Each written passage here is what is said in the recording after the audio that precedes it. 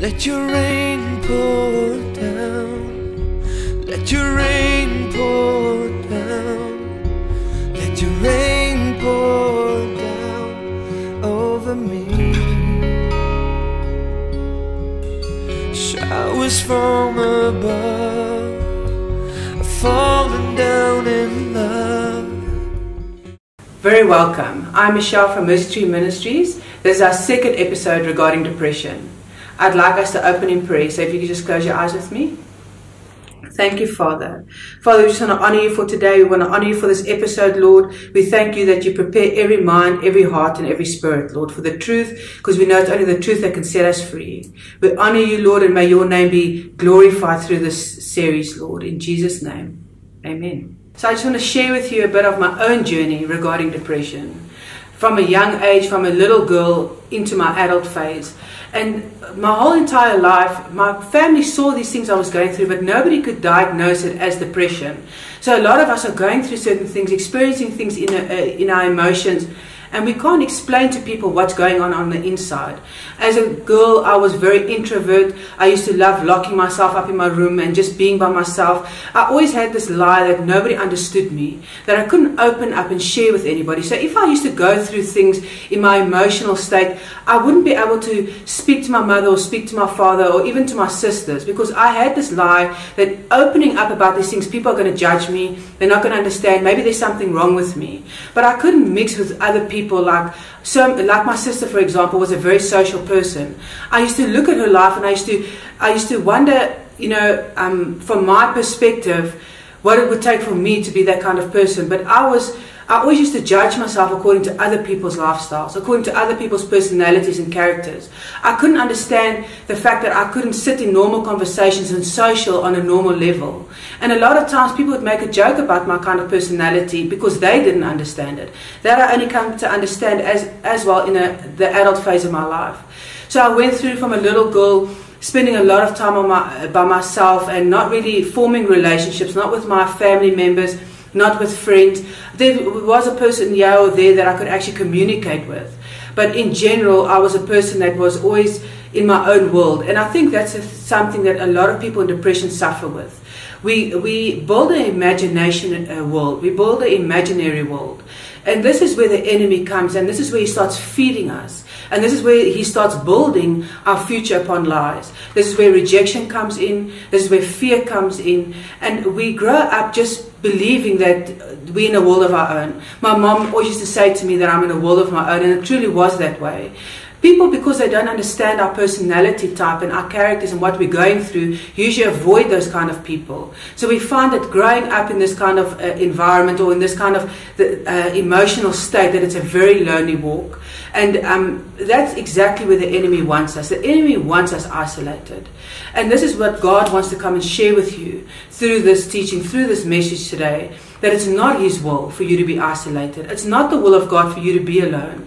The Lord wants to walk with you. And He not only wants to walk with you, He's given you a body of believers. He's given you a family. Not just your biological family, because not all of us grow up in an ideal family life where there is a father, where there is a mother, where there is siblings. A lot of us grow up in environments that are very different. And I want to explain to you today that God has set up the heavenly places in the form of family. God could have chosen to be any kind of God, but He chose to be a family God. And He had a son.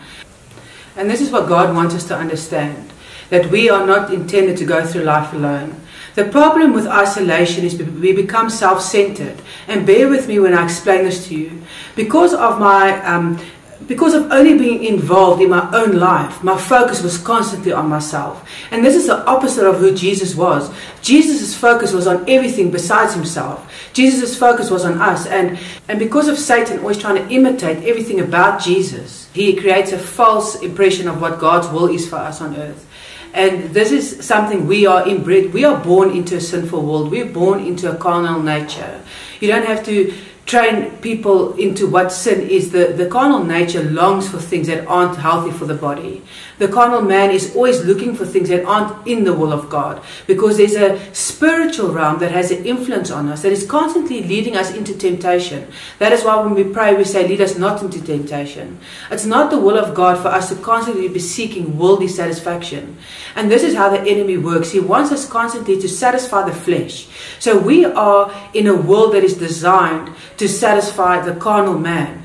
And the difficult thing for us that used to suffer depression, and a lot of you that are listening to this, that either are self-suffering depression or have somebody in your family that you do not understand. My husband, I wrote a book on depression. My husband always used to joke and say that he's going to write a book on what it's like to live with somebody that has depression.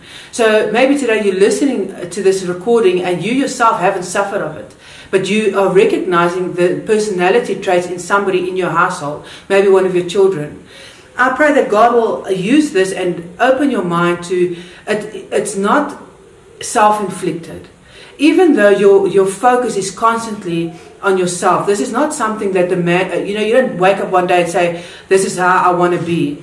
So the enemy tries to create a false reality of what it is that we need to be, of, even the systems that we are involved in the schooling systems, in our government systems, in so many different worldly systems. We try and find our identity in those things. And this is one of the main causes of depression. It's lack of the identity in Christ Jesus. When we truly discover who we are, and this is what saved my life. It wasn't a theory. It wasn't 10 steps to get out of depression. It wasn't a book that I read that gave me a mind-blowing revelation. It was discovering the person that created me. It was discovering Jesus Christ, and discovering God the Father and the Holy Spirit.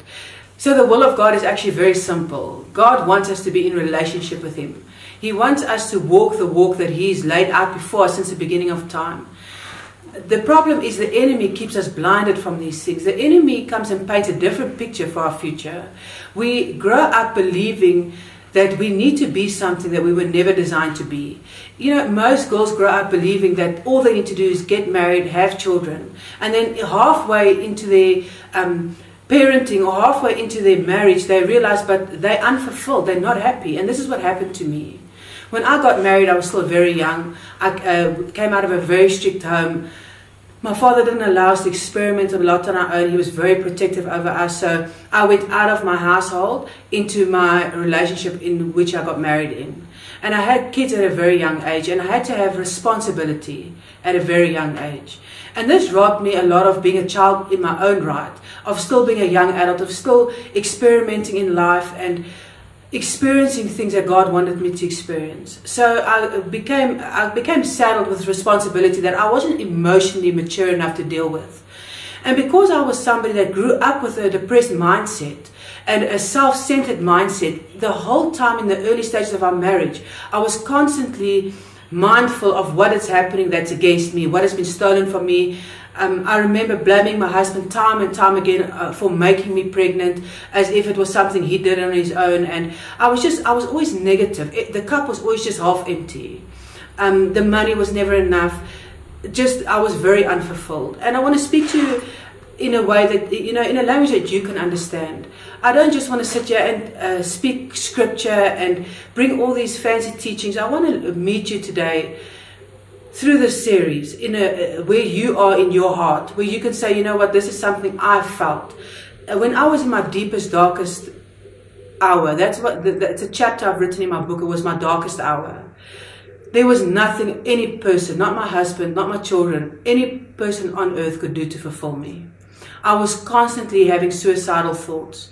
Nothing could, every happiness was a temporary happiness. I was constantly seeking happiness in the wrong things. And I reached a point in my life where I actually started turning to different crutches because I hadn't turned to the Holy Spirit and to Jesus. I didn't know. There was nobody that had come to me and told me that this is the answer to your depression. Nobody came and said to me, but Michelle, this that you're experiencing, these thoughts, your personality, your character, these are all signs of somebody that is suffering from depression.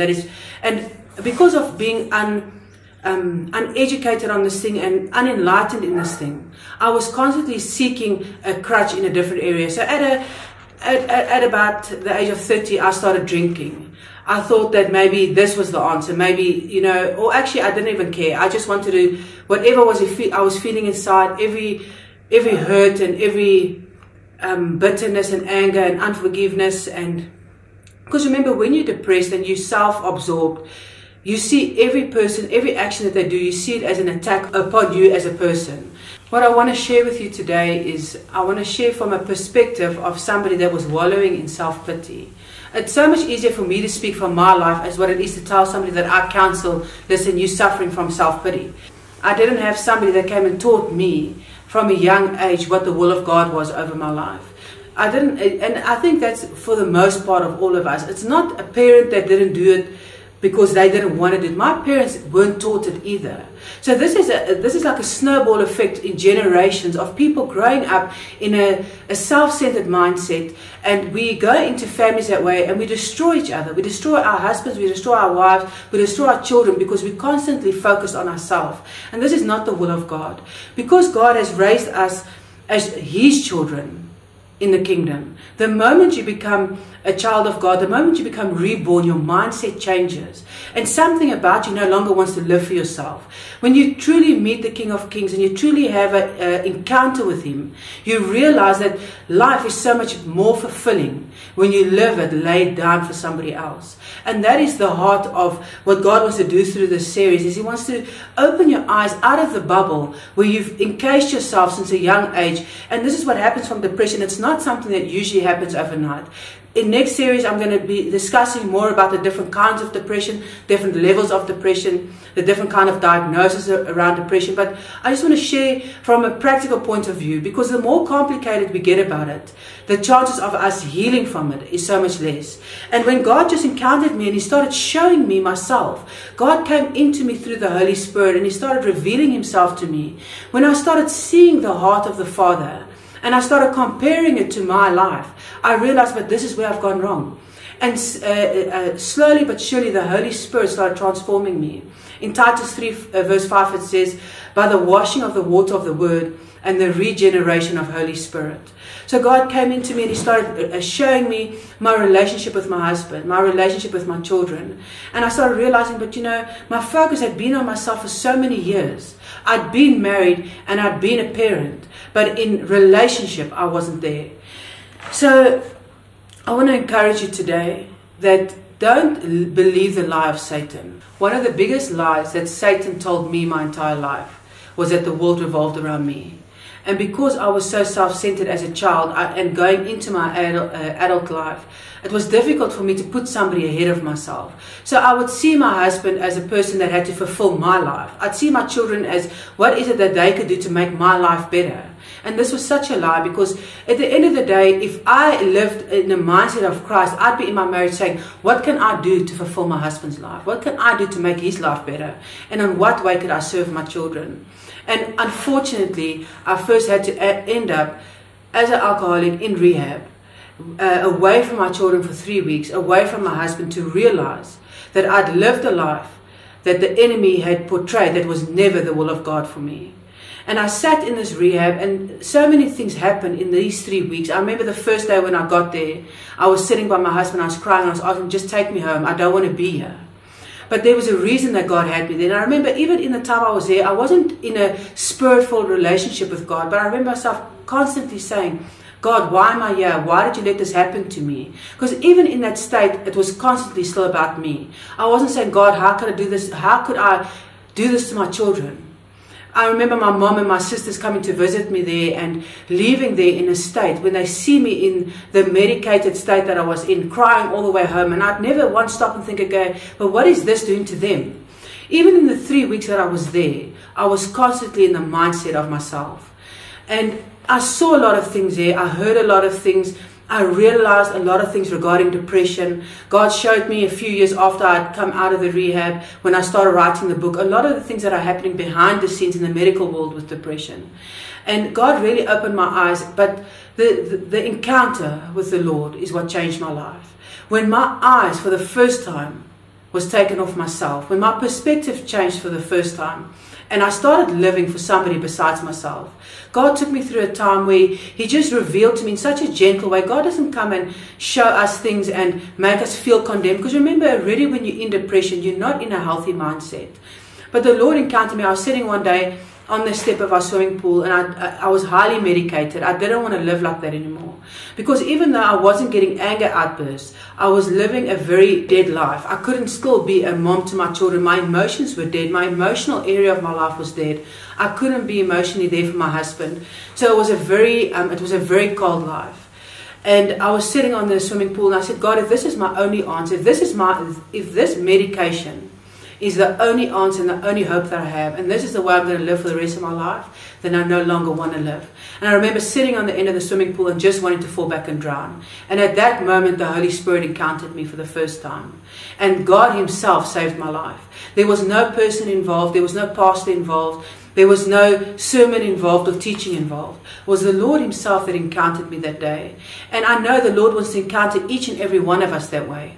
But God used me to come and bring this teaching in the plainest way that I know how, in the simplest terms that I can, and even to expose myself on video to say to you that it's not something to be ashamed of. Don't let the enemy keep you captive through this lie. Stop feeling embarrassed about your depression, because the enemy will keep you there until the day that you don't want to live anymore. And that is why there's so much suicide in the world today, because we're too ashamed to come out and just open up towards somebody and say, you know, this is what I'm experiencing. I'm negative every day. I want to sleep all the time. I can't, my eating patterns have changed. We see things in our lives change, and we see things aren't normal. When I used to look at my sister and look at other people, I'd say something about me is just not normal. And it wasn't not normal in a good way. As we as Christians are set apart, it was something that wasn't normal in the will of God. And that is what I want to encourage you with this series. I want to say, let's just get to a point where we say we can be open and real with each other.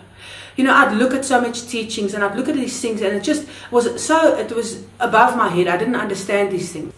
I want to speak to you in a language that everybody can understand regarding the carnal man, regarding the emotional area of man.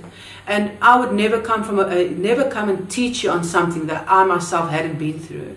And it's not just about a testimony of what I've been through, but it's actually overcoming that's the testimony. And I can really say today that the Lord Himself brought me out of this pit. And He's teaching me even today, every day. He's journeying with me to stay out of the pit. It's a daily journey with the Lord. Romans 12 verse 2 says to us, don't be conformed to the ways of the world, but be transformed by the daily renewal of your mind. And that is my prayer for you and each and every person listening, and every person that you can share this with, that there is hope. And the word says that hope deferred makes the heart sick. So my heart is that the Lord comes through this message and He really inspires something inside of you, that He ignites a hope inside of you again, so that you can find Him and you can discover your God-ordained purpose on earth. Because I want to tell you that I'm sitting here today in a position where I can share with you, because I'm a living testimony of God saving a life out of the point of suicide, out of the point of selfishness, out of the point of my hole, the absence of the reason that God designed me. I'd just briefly like to share one of the things I experienced when I was in depression rehab. And it's not to influence anybody against going to a rehabilitation center. It's just to say that in my experience there, I didn't come out more educated about depression. I was exposed to a lot of different forms of depression there. But I was also treated medically every single day for 21 days with different kind of medication. What would happen is I would be called in by the psychiatrist, and they'd ask me, did I have any side effects from the medication? According to my answer, they would adjust my medication. So by the time I left there, my body was busy responding negatively to the medication.